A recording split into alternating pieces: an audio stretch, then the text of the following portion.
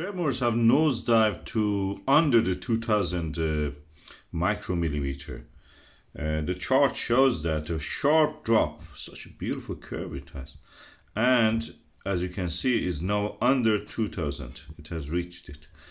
I have a feeling this is not the end exactly. It may continue, but in a pulsating way, like the way we had in Fagradalsfjall. You have to wait and see for that.